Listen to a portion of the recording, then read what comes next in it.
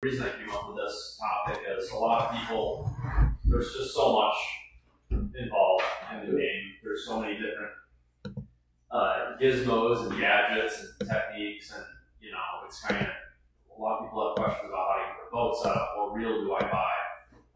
So that's kind of what fueled the motivation for this topic. If you guys at home have questions, please fire away. Definitely a little bit of a throw together. I was been out all day, so this is what we got. What we are going to do is we are going to review just some basics, planer board basics, rods, reels. We'll go over some different pieces of equipment you guys need, and just keep it kind of general. So if you guys have anything specific that, you know, is your particular thing. Fish finders. Fish finders. Okay. Electronics can be definitely very helpful or frustrating, as we all know.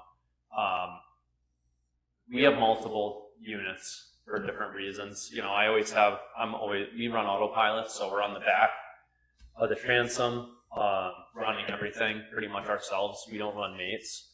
So I'll have a unit back there, and I'll have a unit on the dash for when I'm driving. You got your fish hawk, of course. I've been running my Panoptix transducer a lot more lately, which I'll talk about a little bit, but do you guys have that or familiar with it? It's pretty neat. It's basically real time. It depicts an image of directly as you would see your spread from underneath your boat. So you can see your downrigger weights, you can watch them fall, you can watch fish interact with your spread, depending on how far your lures are back. And I'm still pretty new with it, but it is pretty cool. What I can say about it is I don't necessarily feel that it's like something you just got to go get because you're going to catch a bunch more fish. I think it helps you learn a little bit more about the enthusiasm levels of the fish. You know, you'll see them on a really good bite day. You'll see they come in and bang, they'll hit.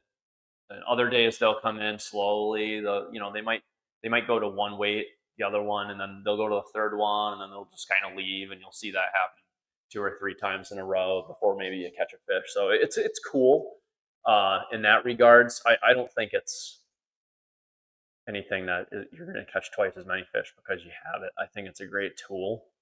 So anyway, that's how we set up our electronics. A lot of times, the biggest thing I've learned is if you're getting a lot of interference or your transducer's angled wrong, or it's in the wrong position, or it's in the wrong part of your boat, if you're getting a lot of interference, that's most likely why. And I tend to like to run mine a little bit at more of an angle. And I think it shoots it away from the boat a little bit better. And when you're running, you know, I can actually go between 10 and 15 knots, and I can scan a whole area and see if there's fish there or not without any interference. So that's all stuff that you can tweak.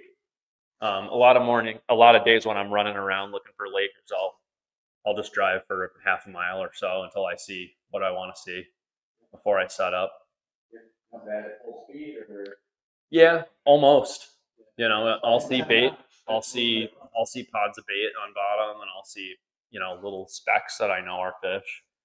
So the more you intimately get to know your electronics, the better. It's just time using them. And bought a 787. And I remember just because it was easier. Mm-hmm. From him 17 years ago. So hummingbird thing, plug-in chip for different lakes. Yeah. Picked up the chip for Lake George. Yep. You could buy it. They traded in that boat 7 years ago, and I left that on there. Yeah, I'm never very good with it anyway, so. Yeah. That's all right. They can't hear you very good on there anyway. Yeah, there's just the amount of technology you can buy now is amazing. You know, for the buck that you spend. One came with the boat, pontoon boat. Is a inexpensive hummingbird, and it just, you know, depth finder, and the little books come up and over there, you fish, probably can't fish, but that's okay. Yeah, it's y'all getting used to it, adjusting your sensitivity levels. I never leave my fish, the little fish icons. When I get on somebody's boat and they have those little fish icons on their screen, because obviously there's a ton of interference most of the time, especially when you get surface clutter and stuff, and everybody thinks they're marking a million fish and they're not catching them. You'll also get a lot of the thermocline as it develops. Your fish finder is going to start to read those different densities of water as a structure. So you're going to get like what you think is all this bait. It's not. It's most likely just a different water thing going on density wise. So there's all little things like that. So do you run fish hawk religiously? No, not on Lake George. Fish hawk, the guys that are really running that day in and day out are like your Lake Ontario guys, maybe Champlain, where, there might be in like a 3 or 4 mile an hour current that's going on, and they're, they might be only going a mile an hour, but there's a 3 mile an hour current underneath. So the fish hawk, if you really watch it, it's not giving you an exact speed. It's basically giving you a reference, so it's always kind of jockeying around, within it's somewhat of an accurate number, but normally, like if my speed over ground's 2.5, my fish hawk generally isn't going to be that accurate on the surface. It's just it's going to be close, but it's going to give you that reference. So, okay, if you're, a mile and a half or more current going on somewhere, something crazy like that, it's going to help you, See that. And the temperature, of course, is huge. Temperature is very accurate on those. But your speed, you got to kind of get used to using it. As you're moving your downrigger weight around and changing depths, it takes a little while for it to really settle into a certain groove, But on Lake George, we don't have a ton of current. Not really enough to. Some days there is, but nothing like Ontario where you have like really serious current out there, The fish hawk, though, definitely a game changer. You got to have one on your boat if you're going to be, especially looking for very specific temperature oriented fish like salmon. Different trout species and salmon, you're looking for a certain temperature. You're looking for temperature breaks and stuff like that. And again, on Lake Ontario, they could have a thermocline one day and it's 70 feet down, and then the next day it's ruptured. It's crazy what happens out there. Not so much on our smaller lakes. It pretty much sets up where it is. So I'm not going to just leave it running all day. You know what I mean? I just use it for a reference. Yep. So that's the electronics. So basically, trolling, boat setup is key. A lot of things. What kind of downriggers do I buy? What kind of rod holders? All that stuff is personal preference, but important. And depending on what you do a lot of. For us, we like the Scotties just because they're simple. They don't break. They only draw power on the way up, manual down. We really like those. They're just bulletproof. They just run and run and run. A lot of the guys on Ontario, they're a big fan of the Canon Optimums because it communicates with their fish hawk, and they have a lot more technical things they like to do with them. But a lot of the downrigger stuff is just personal preference. I can tell you, like anything else, the fancier the equipment, the more likely it's going to be you're going to have problems with it that arise. You can ask Jeff. He's the biggest repair shop, and just that the Canons break 10-1 to the Scotties. That's just a fact. So 17 years ago, figure something up right. Big Johns. And the Big Johns too are bulletproof. But again, they're still in business now. They are.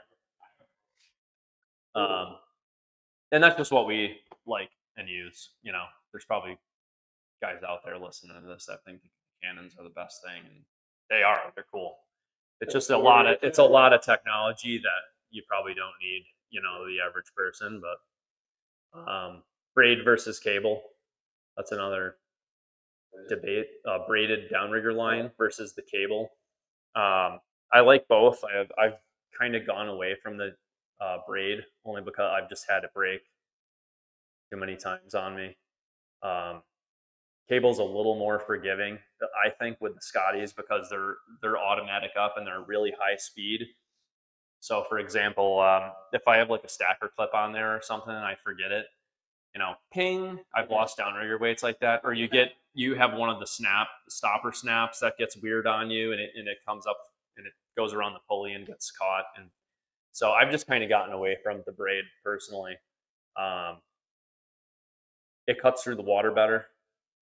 A lot of the Ontario guys, they love it because they're fishing sometimes 200 feet of water or deeper, and they don't get that blowback that you get with cable. So we're never fishing that deep, and then there's also the cable hum. Some guys love it, say it attracts the fish. Other guys say it spooks them. I really don't think it makes any difference either way. I've used both. I can't say I've noticed a big difference, one way or the other. So that's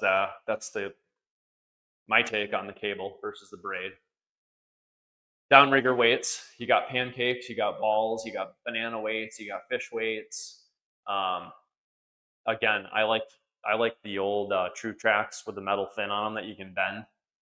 That way your wings are always swinging out, kind of. It gives you a little bit wider spread. A lot of guys like those fish weights, the shark weights, I think they're called. Jeff has those. I think the big thing with those is they're really supposed to slice through the water good. I haven't tried them. Can't tell you much about that. Balls, we use balls quite a bit, just for like basic, fishing bottom or something where you're not really concerned about them swinging outside the boat. Not really. There's a lot of crap in the lake. You get hung up a lot doing that. Yeah. What else do we need to talk about? Downriggers, releases. For us, blacks, are the way to go. Again, simple. There's so many. When you get into each topic of all this stuff, there's so many different brands and preferences, and these are just a couple that I grabbed. Yeah. This is a good like king salmon release, but part of the segment being informational is like to the average person that may want to fish Lake George, hey, it's a downrigger release, I'm going to use this one. This would be something that's way too big. I would personally never use that, but again, everything just small and simple, for what we do. But in Lake Ontario, you're going to want this big boy, especially for kings, because the biggest thing with trolling and downriggers and releases, you want the fish, you don't want it too light of a release because they're going to just grab the lure and break it all the time, break the release off, and they're not going to have the hooks. I would almost have a release not fire versus just firing all the time and miss half the fish that bite. You really want them to be struggling. And by the time those hooks are set, then the rod goes off. That's how everything's designed. Okay. So that's the idea, really, with all these releases. Great planer board release right here. We'll get into planer boards briefly. So you got basically you have the big boards that are run on a mast system with planer board line designed to be used with releases of some sort that slide down the line. I like these Scotties. I like the Amish Outfitter clippers. Jeff doesn't have any of those here. Those stay on your line, basically. There's different ways you can rig those up. There's videos online you can watch. A lot of the small boat guys like these inlines just because they may not want to run a mast system on the front of their boat. The bigger boats, like my boat, I have the reels right on the side on the hard top. Biggest difference in the two systems, is versatility. With big boards, I can use different styles of releases on there. I can use a lot more. I can run a lot more lines typically. Some guys will run a lot of lines with these, but it gets a little more dicey in my opinion, especially if you're turning a lot. The big boards, definitely versatility. You know, they're just more versatile. These little boards, uh, better for slow trolling. Oftentimes, they oftentimes will get you more bites because they're individually, you know, they're surging your baits in the waves and the wind and stuff. Whereas a big board system is just kind of pulling them all at the same pace. Great walleye board, great brown trout board. The inlines are really, in my opinion, for heavier line applications. You know, you have to clip your line in here, and it stays on your line until you're ready to take it off to reel the fish in. So you get a hit on these, you'll see the board go back. You reel the board into the boat, and then you got to take it off before you can fight the fish. So you got to have pretty heavy line, right? You're not going to put this thing on 6-pound test. That's the biggest disadvantage, in my opinion, with these. And you know, we fish landlocks a lot, and I just don't really care for them for landlocks because we're usually using really light line in our lake. The guys in Ontario and Champlain, you know, they can get away with it. They're using heavier stuff. More of a big game board, in my opinion. This is a good one. TX12 Church for basically the bigger the board, the heavier the you know, whatever you're running. So like this size here would be great for like a clean spoon, stick bait in the springtime on the surface, not something that doesn't have a lot of weight to it. Maybe some short lead cores, segmented lead cores or something like that. Once you start getting into like really big runs of copper, big runs of lead core, you're going to want to bump up to the next size because it's going to take a lot more drag to pull that. So how far away do you let your otter go? you know, you really don't. It depends on how many lines you're running, of course. If I'm just going to run a couple lines, I really don't let it out that far. So a lot of times, you know, people, they think they got to run them way out, you know, so they don't spook the fish, which may be the case some days. But when that fish hits, you know, that outside line, if you got a ton of slinkage in between, you're going to have a little harder time with your hook set. So if you're going to run just a couple lines, you're better having them tight because you want that board to pull hard. That's what's going to be a good hook set because your line's going over and out. So I don't usually run them any further than maybe 100 feet, 50 feet, something like that. Yeah. And I'm not usually running much out, you know. Single kilo, double kilo? If you're going to go with the otters, you really need the double. Yeah. So, and another thing with the planer boards, the whole idea with a big board is you want them to pull hard.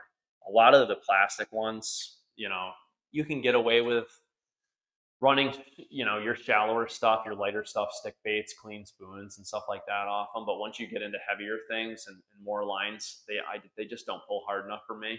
The fish will almost pull the board back and the line with it, and it, you know, you want something that really pulls hard. That way, you're going to get that good hook set on the release. A lot of the guys on Ontario with the big boats, they like the Amish outfitter boards, especially during king season, because they just pull incredibly hard.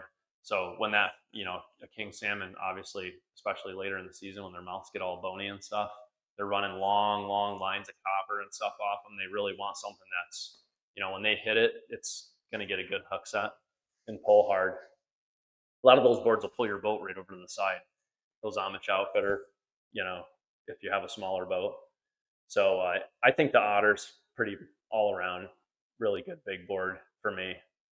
You got to be careful with them though. They're foam.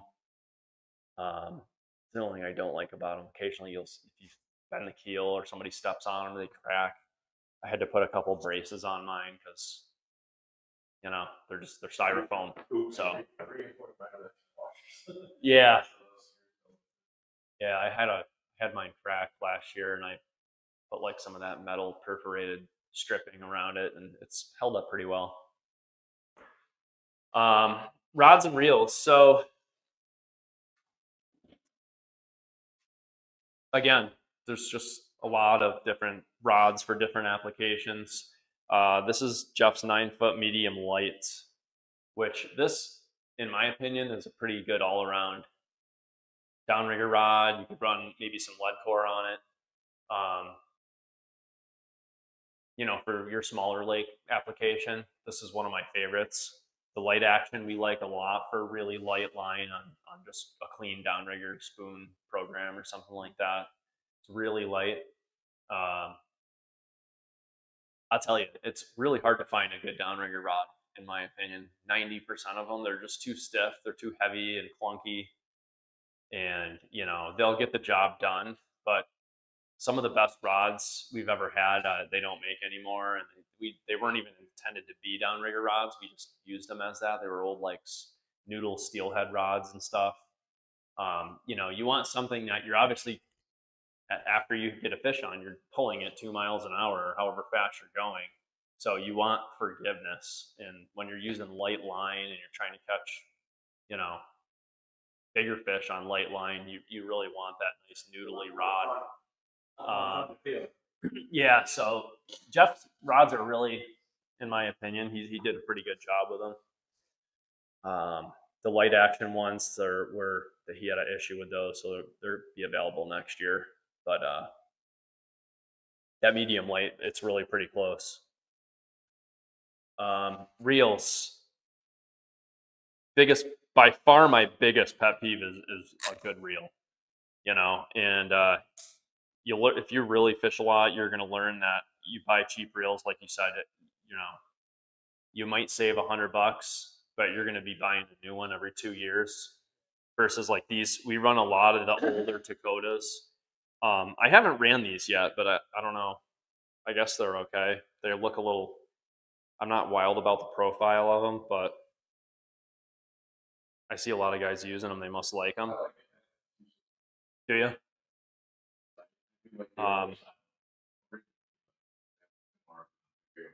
Yeah, but I don't know. I kind of like these, but you got to buy. If you buy a good like these Shimano's, I mean, we literally you want a nice smooth drag, and you just want something that's you know, a lot of times like the clicker breaks on them or the line counters break on them, and they're just and it's just worth it, you know. So for us, this would be probably my top pick. The Daiwa Saltis are also really good. The Daiwas really are a great reel for the money, but I find the clickers go on them. That's the only thing I've had wrong with them. You too? Yeah. But the Shimano's, they're just Swiss watches. I mean, we have reels that are like 10, 12 years old and haven't been maintained, and they're unbelievable, you know.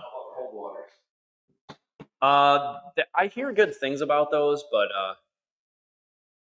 I've personally never been an Okuma guy. You know, they're just.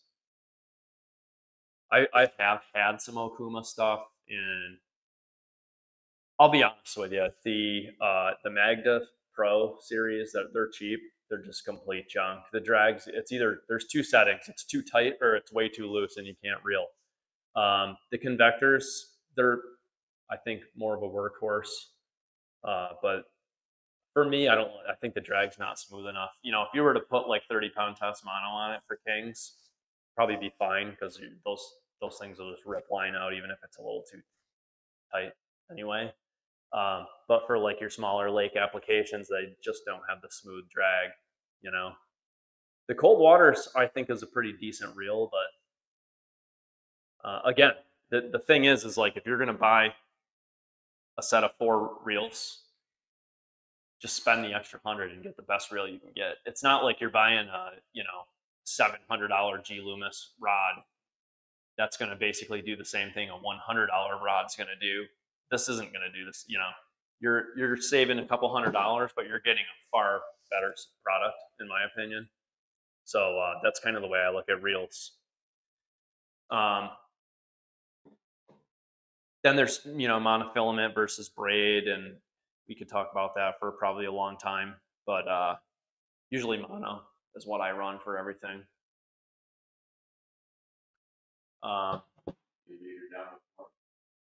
Yeah, or low vis green mono. Yep, fluorocarbon definitely. Other means of getting down.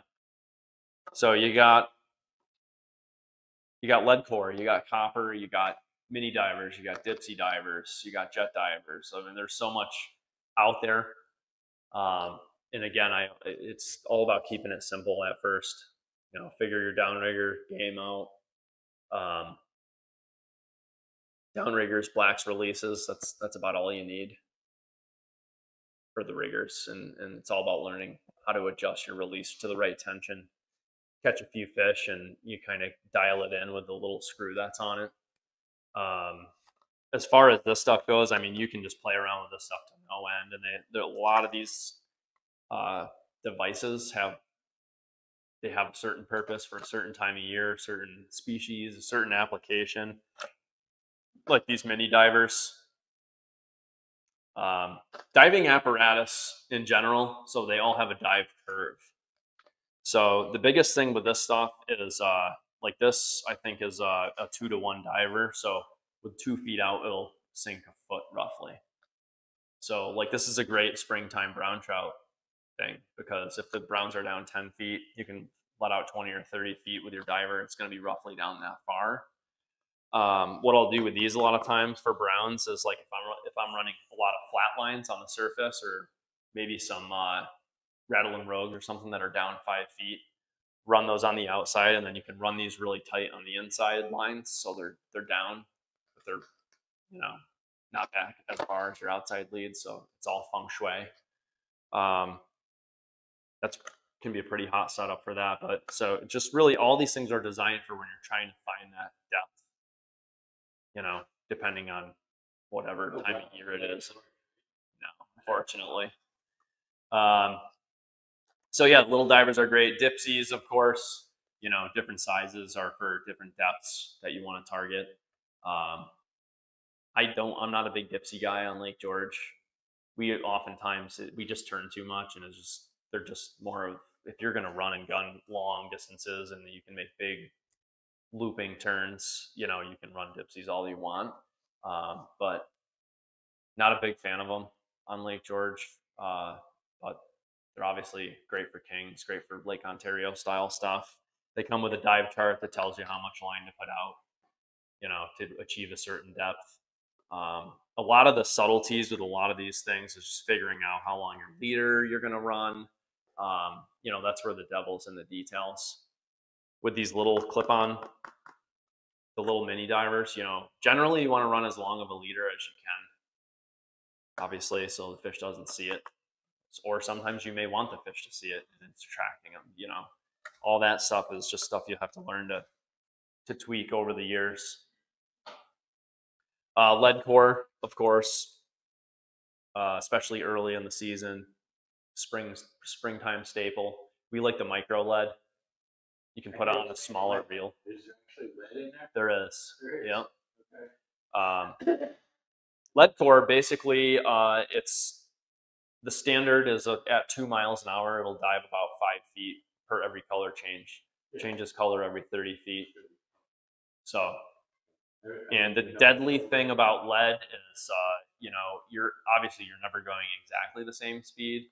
So if you're going a little slower, it sinks. If you're going a little faster, it fishes higher. So it's always kind of hunting, and it's always kind of keeping your bait moving like that. Good stuff.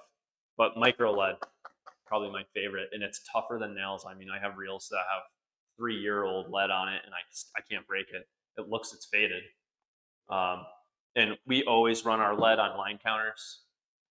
I don't even know how many colors I have out half the time. I do it all by count, you know, because sometimes you might not have, maybe you'll have 2.5 colors out versus 3. That's just the sweet spot where you're getting them. Mostly spring, early summer. You know, a lot of times in the midsummer, we're just kind of working bottom. Copper, also a great tool. Copper is basically just a deeper lead core. You know, copper, it's heavier, it digs deeper with less out. So I think like basically a 300 lead that would sink down about 50 feet, you can achieve that same depth with about 200 copper, I believe. So I think copper is a 40-foot dive with 200 out. So, and that's why they love that for the kings, because they can run a 5, 6, 700 copper, even more, and it's, you know, there's a lot of lino, but it'll get down there 70, 80 feet, you know. And you can run copper through a regular eyelet, unlike steel, which you need rollers for. And I mean, I don't get into any of that, but again, for the purpose of discussing trolling, copper, we do run, you know, some copper once in a while. I like the 32 pound for the smaller lakes, blood run, 32 pound copper.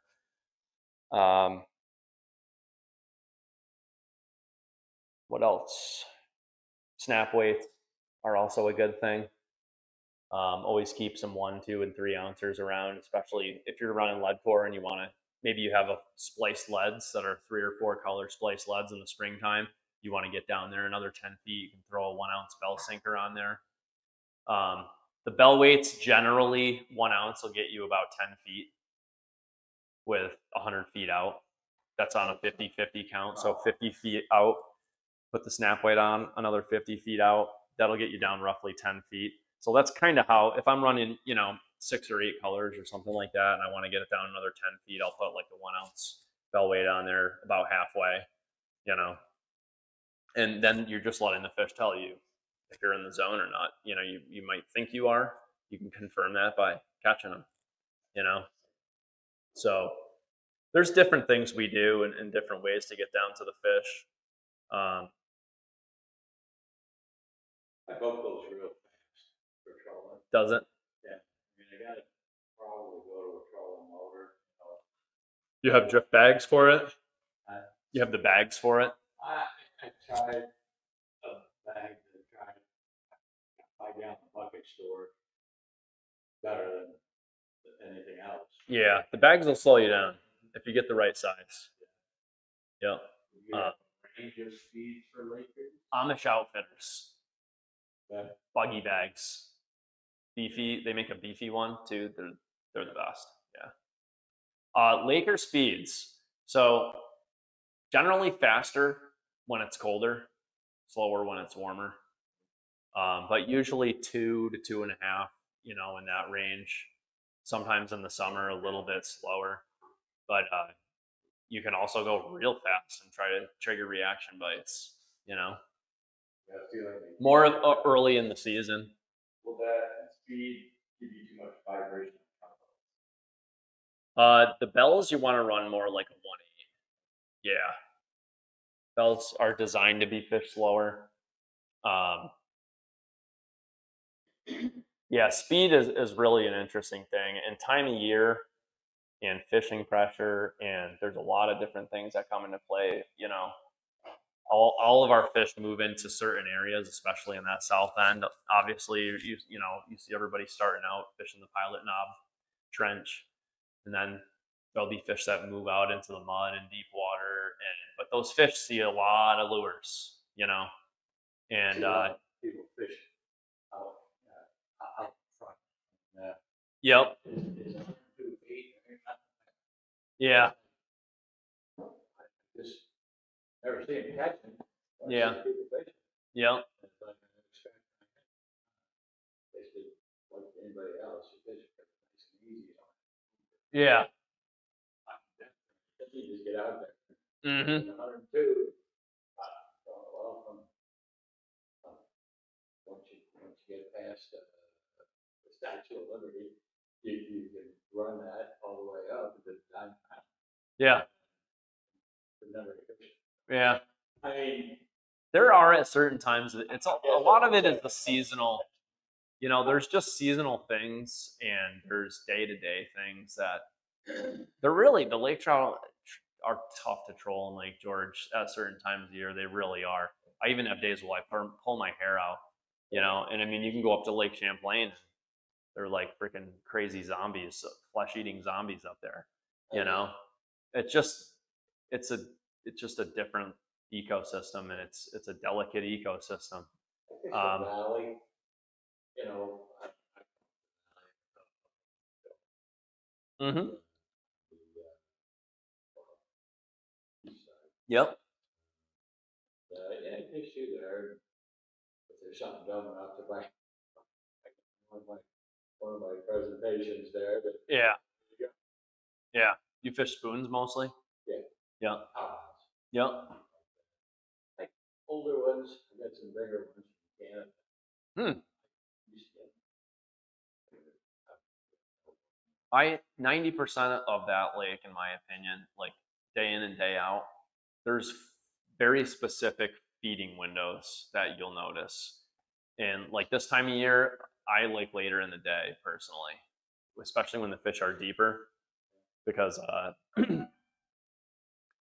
when they're in that deep water, especially your more mature fish, early in the morning, the first run I make, I'll catch fish, but they're all this big, and it's like they're like high school kids. They're always just ready to go. And those more mature fish, when it's dark down there, they're not going to expend their energy feeding until it gets a little bit later. That's at least what I think. And I think there's a lot more. There's fish that go in shallow early, and they're on the fringes, probably eating panfish and stuff like that, and then they'll show up later. So there's that dynamic going on, but a lot of it is just being in the right place at the right time and really understanding when you're in a pot of fish that are feeding.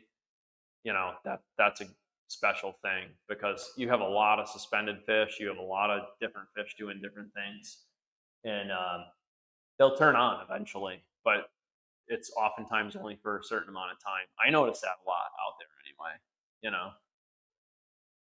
tricky. Yeah, it is. So you always run the whole water column or a certain range, say Well, 52 bottom? my day generally is based off the weather. What I mean by that is wind is going to dictate my program. If it's going to be real windy, those are the days I'll put a ton of crap in the water, because, especially if it's cloudy and windy, it's a little darker down there. You can hide a little more stuff. The Lake George fish, they don't like a lot of crap in the water, in my opinion. You don't want cheaters and dipsy divers and all kinds of. It's so clear. That's not my particular style anyway. When it's cloudy and nasty out, yeah, you might, because you generally have a more aggressive bite. You can hide more stuff. But so the weather is going to dictate my program.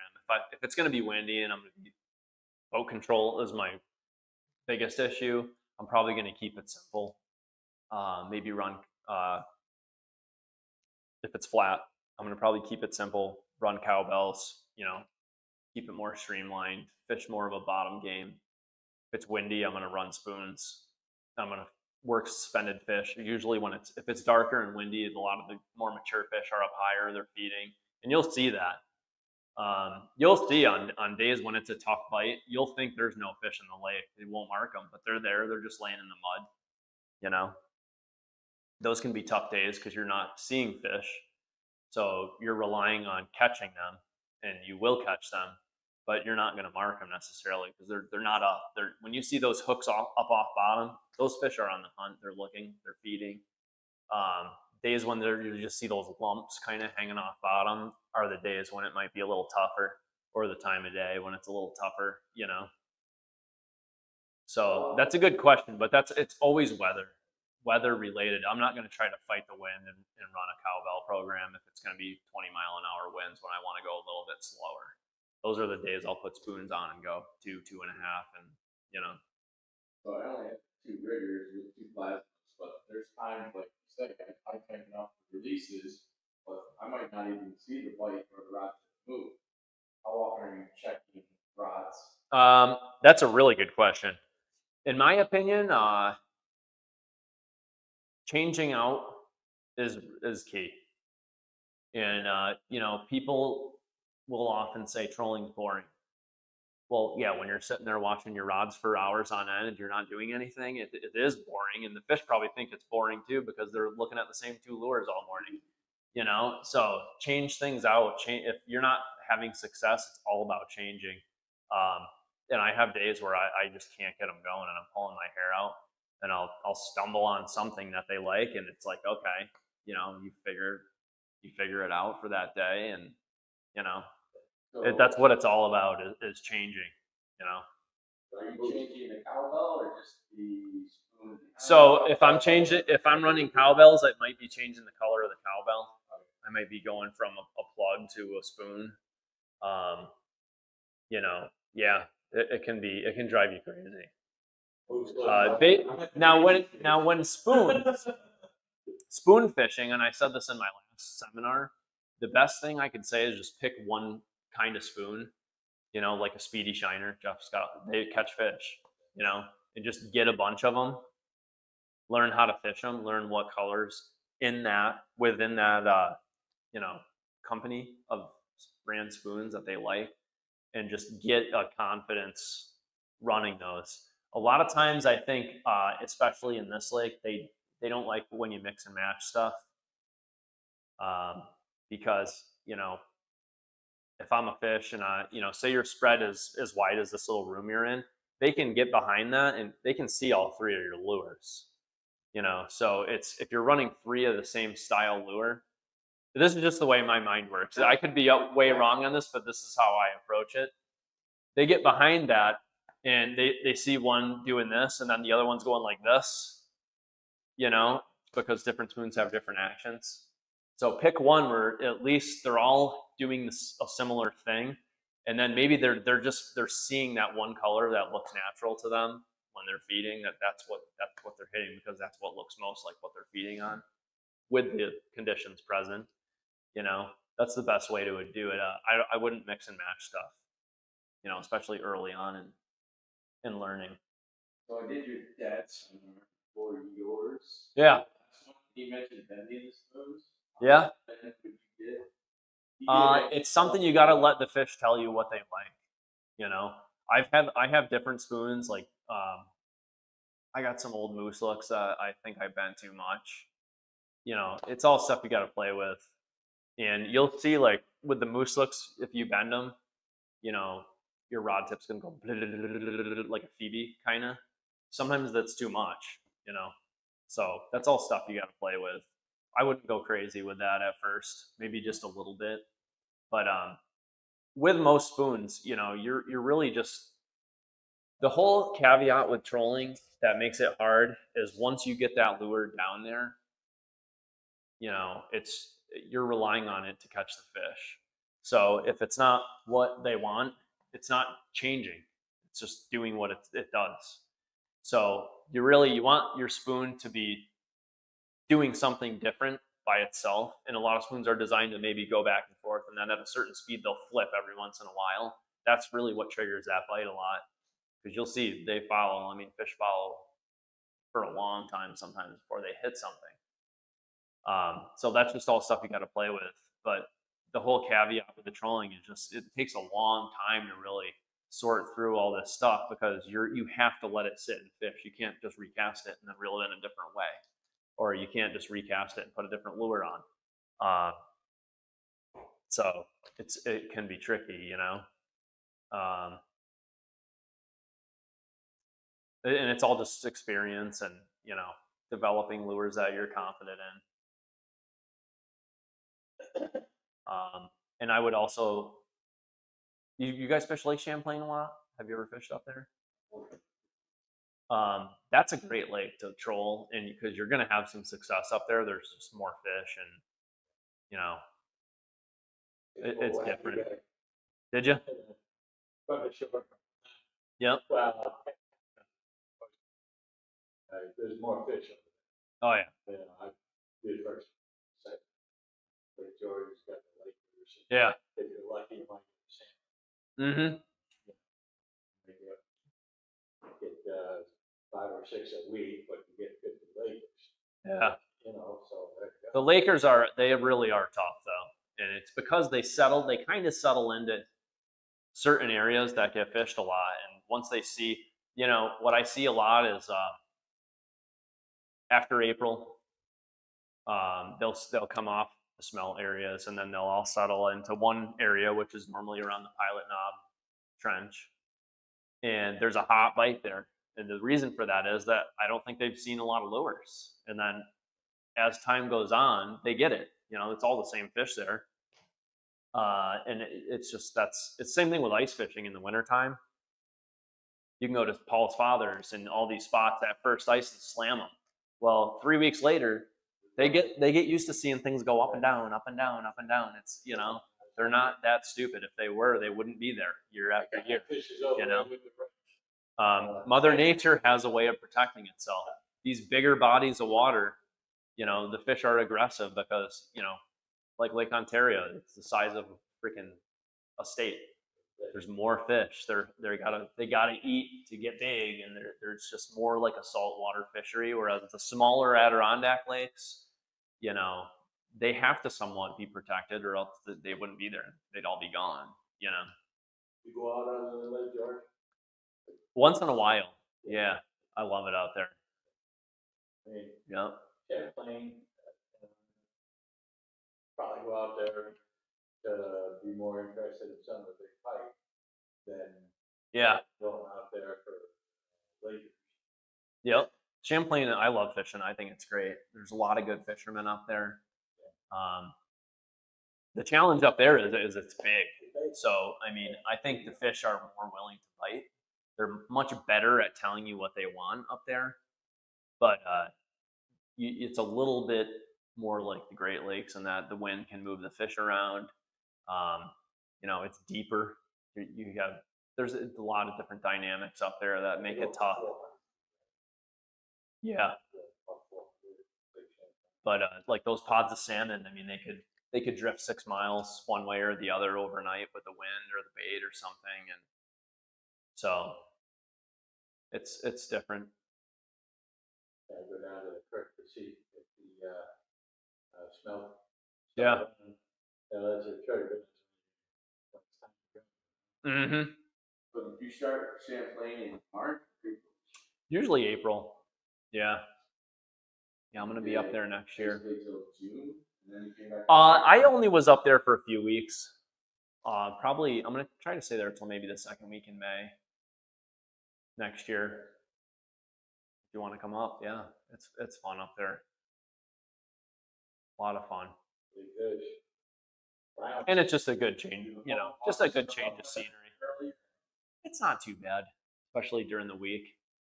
And that's another thing on Lake George. I mean, that the boat traffic is definitely, if you try to go out and grind it out, and like right now, the afternoon bite can be good at certain times of the year, but there are days where the boat traffic, it's just punishing, and it's got to slow the fish down because there's 900 propellers buzzing around out there, you know. It is. I mean, I tried, but you go out there, yeah, weak legs. So, Yeah. Jeez. You know, Yeah, it is. Days like today are some of the worst days when it's calm because you're just bobbing around, you know. Yeah. And the weeds have been pretty bad. I don't know if you guys have noticed that or not, but some days the weeds you can't even troll. They're so bad. I mean, again, it depends. When I'm trolling weed.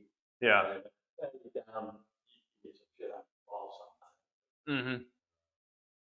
Too bad. I noticed just from the boats probably coming in and out of their slips, you know, just chopping up the weeds that are there, and then they float around the lake until we get a good blow that sends them one way or the other. But that can be tough. With the heavy storms, Mm-hmm. clouds up everything, so now Yep. there's a lot of feed in the water, so it's like, Yep. right? Tough. It is. You gotta go tomorrow? Yeah. If it doesn't thunder and lightning. Yeah. Yeah. Should be good. The weather's been just wacky. How far back do you run? Yes, from your ball. Spoons? Yes. Spoons generally further than cowbells. Cowbells you don't need to run them back very far. Spoons 50, sometimes 80, sometimes 100. Again, something that you can play with. I don't run them back if I don't have to, and that's another thing that's going to affect your release tension. You don't want to run them back too far because you're going to have more stretch the further you go, and then you're going to be dragging fish. Whereas if you run them tighter, you know, there's less resistance there, so the fish really break that release a lot easier. It really depends on like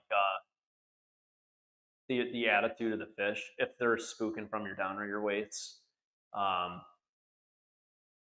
know, I think they really seem to be attracted to the weights, but I think in that sometimes it makes them cautious about the presentation when it comes through. Again, it's a seasonal thing too. When they're deeper, there's less visibility, so they can't see everything as good. In the springtime, when you're fishing stick baits up in 10 feet of water, then I'll run them back far because they just can see there's going to be so much more spooky of the boat and everything else. It's water clarity. Now, like on Lake Champlain and Port Henry, you can't even net the fish until it's 6 inches underneath the surface of the water. You can't see them. It's so murky. So you don't have to run stuff back far. That's just kind of a general rule of thumb is the clearer the water, the further back you go. Sometimes on Ontario, the guys running flashers and flies and stuff, they want that leader from their dipsy diver as long as possible, and they'll pull it in by hand the rest of the way. So, it's away from that dipsy diver. They want the dive curve of the diver, but they don't want that fish to necessarily see it. So generally err on the side of caution when it comes to stuff like that. Your releases, like these releases, I'll always paint the tips of them with a black nail polish or markers.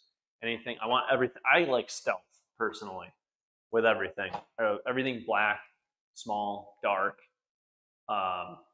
Because I don't want something that I'm going to have to, at the end of the day, it's going to become another variable. Like, oh, wow, I have one chartreuse release. I'm catching all the fish on this. Is it because the release is chartreuse? Probably not. It could be, though.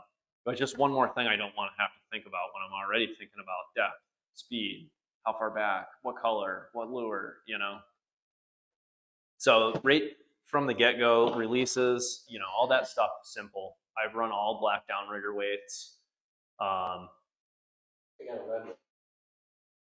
Red's probably fine, Oh yeah, lead's probably fine. I mean, I've ran different colors. I've ran orange ones, and sometimes I did notice that the fish were more excited about the orange, but I don't know. It's a lot of that stuff too. We going back and forth with, and it's ridiculous. It's ridiculous because like scent. We were talking about scent the other day. Jeff just gave me the scent to try, and it looks pretty neat, and I'll try it. I don't think scent does much personally in the trolling genre. I don't know. I've tried it. I've had great days with it. I've had great days without it. I haven't used it in the past 3 weeks. One thing it does do is it gets all over everything. If you leave it on your blades and your spoons, it gets gunky, and it's it's just, I don't know. Yeah, maybe jigging, if you have something that's right in front of their face that's moving slowly, I could see it being useful, but I don't. It's just messy. And I don't know if you guys ever hear of Rick Hajecki from the Yankee Troller. He big charter captain out on Ontario, but he likes to eat. He says, I don't want it all over my hands, and he's one of the top guys out there. He doesn't use it. I don't know. But there's so many things that are a variable, and it really, we've gone back and forth with, are we running 6-pound test mainline or 8 or 10? I'm running 10 this year, and I don't think it's making much of a difference. I think lighter is better, but there's a lot of things like that. Are you going to catch a lot less fish because you're running 8-pound test and somebody else is running 6? Probably not. It's more of a mental thing. But the trolling is a game of confidence, and you got to have a tool set for a variety of different conditions during different times of the year. And that's really what it's all about. In the springtime, if you're running the surface, you got to know how to use planer boards, what releases you're going to use, what spoon you're going to use, or stick bait, where you're going to go, where the fish are, and that changes all the time. So that's kind of what's hard about it. this time of year, everything kind of settles into a pattern, and it'll remain that pattern through pretty much October until everything ruptures and the fish get into their spawn mode and stuff like that. Yeah. About October. Yeah. I think like the middle of October, late October, when they start to go into pre-spawn, it gets a little tricky. For what I do, I think that's a great time to get them other ways. You know, like a lot of the guys that jerk copper, that's their favorite time of year because they're all on the rocks. But I don't know. I've done that too. You can do that. Oh yeah. Jerk the copper. Yep. Yeah. You know, oh, it's deadly. I mean, the guys that do it are really good. But there are a lot of guys hand line them, and they coil up copper, and they use a bucket. So they'll bring the fish in, and they'll coil their line up in a 5-gallon pail. Yeah. But I think it's kind of cool. I think it's a really cool technique, but maybe kind of, you know, not the most exciting way to bring a fish in, but hey, to each their own, you know. There's a guy, Mark. You ever see Mark Clemente out there? He's got a little blue, it's like a little 14-foot boat, and he catches the heck out of them out there. Yeah. But those guys, there's a technique to that, and it takes a lot of skill to develop that because they put a certain amount of line out, so their spoon is basically right on the bottom, and it's just picking a little bit of that clay up every once in a while, and it's just deadly. You gotta start with but if you got too much line out, you know, you're dragging it. If you have too less line out, it's not in the strike zone, and they don't really like it as much. So it's pretty cool. Once you get that, then you can switch over to your single side. Yep. But anyway, guys, any questions from the audience at home? We just had a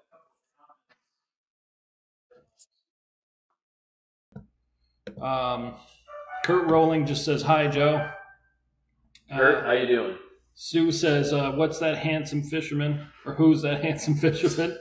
And Dal says, "Champlain fisherman struggling this year, so I appreciate the comments on my lake. Great info. Thanks." Cool. Champlain guys, yeah, and that's what I mean there. I mean, in the springtime, it's probably the easiest time to fish up there. But once you get thermocline and temperature and wandering fish, it's a big lake up there. Yeah.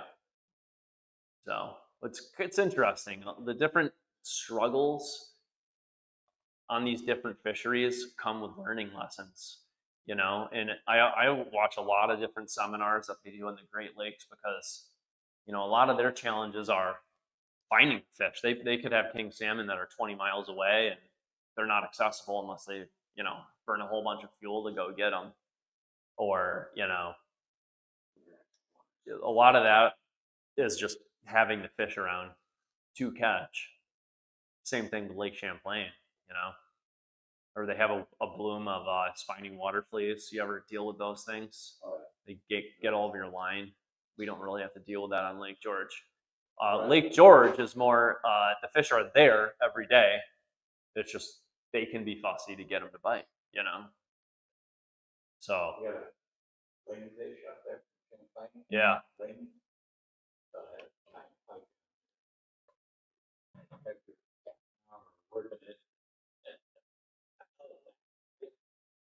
Then you get the 2 tanks with all the.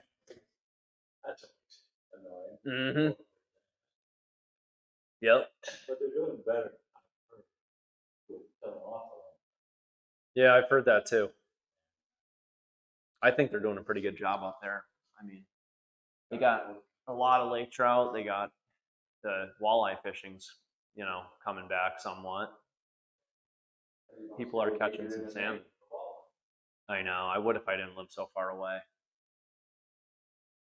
But that's a whole other ball of wax. I wouldn't. I'd have to really spend some time to figure them out up there.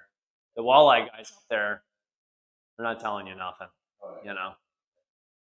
And I don't blame them. And Mohawk River, place. Yeah, that's cool. Yeah, Nice. Good fishing. Well, thanks for coming in, guys. And yeah, you guys, take a trip out someday. Get a crew together. Yeah. Pleasure to meet you. You too. You know, If you see me out there, give me a honk. Thank you. Yeah, man. Nice to meet you guys. I appreciate it.